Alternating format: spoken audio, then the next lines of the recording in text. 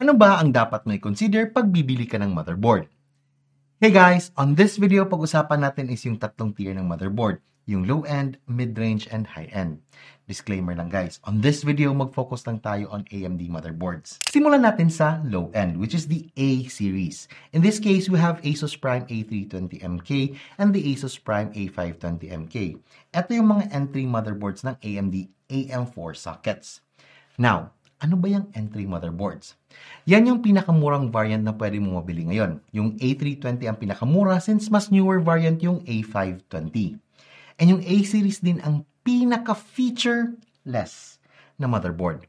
Super basic lang talaga. There are some exemptions pero mostly basic lang. Most A320 and A520 only has 2 DIMM slots for RAM and usually 1 M.2 slot. Both A320 and A520 can only support PCIe Gen 3. Kung gusto mo din ng ARGB or addressable RGB through software, hindi mo rin makokontrol through software.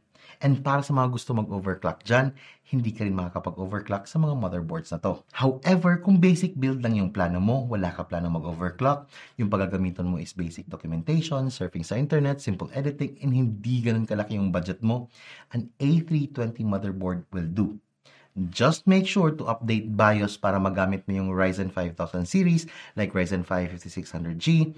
Kung hindi mo alam paano mag-update, merong mga store na nag-update ng BIOS for free pag sa kanila ka bumili. Pero kung ayaw mo ng hassle sa pag-update ng BIOS, then go for A520 since compatible sila on the get-go. Ano ba ang mga processor na maganda i-pair sa A320 and A520? Ipa-flash ko sa screen, pause nyo na lang. Medyo mahaba-haba yung list. But generally speaking, most APU or yung merong built-in graphics, nire-recommend ko sa motherboards na to.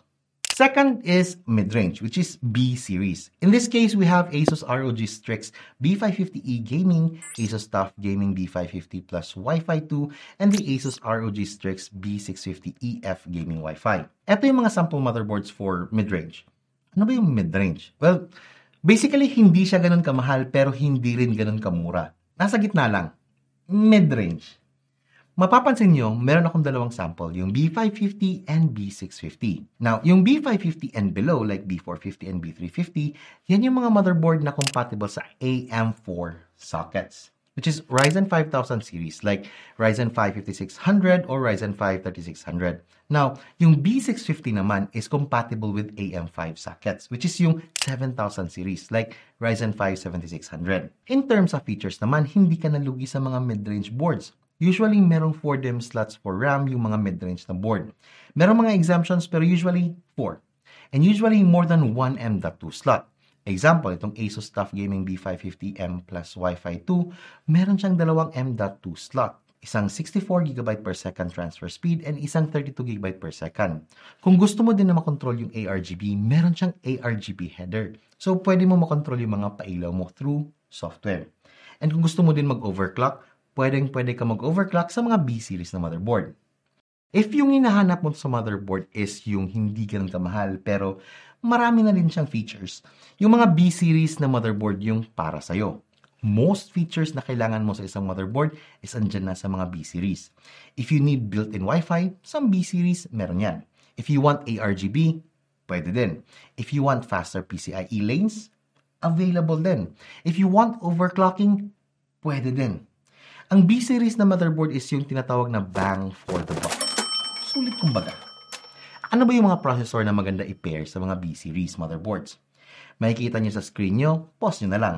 Sa B650, lahat ng Ryzen 7000 series is maganda i-pair sa board na to. Sa B550 and B450, lahat ng hindi APU line ni AMD nire-recommend ko sa board na to. Lastly, yung high-end, yung pinnacle ng mga motherboard.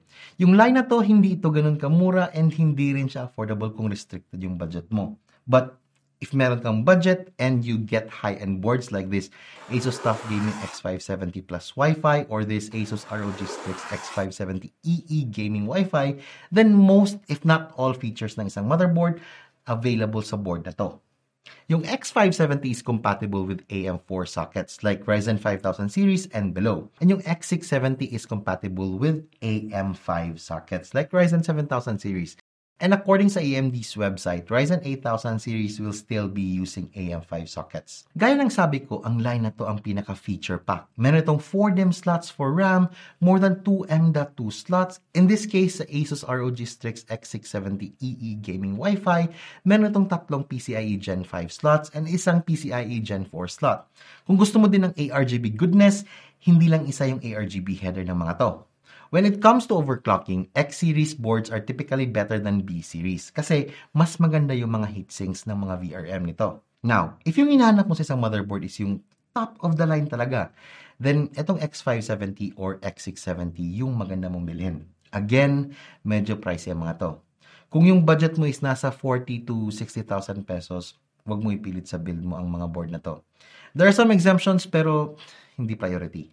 Pero kung afford mo yung mga X-series, maraming advantages pag ganitong board meron ka. Number 1, faster transfer speed kasi naka-PCIe Gen 5. Efficient to when editing. Higher din yung kaya nitong abutin pag nag-overclock ka. Typically, mas maganda yung mga VRM nito and maganda din yung cooling system nito. Ano ba yung mga processor ang nire-recommend ko sa X-series na mga board? Ipa-flash ko sa screen, pause nyo na lang. Pero basically, yung mga higher end din ng mga processor. Kasi kung bibili ka ng pricey na motherboard, then ilalagay mo is lower end ng processor. Bakit? Hope you learned something and thank you for watching. Depende kung saan ka nanood, here are my socials. Bye!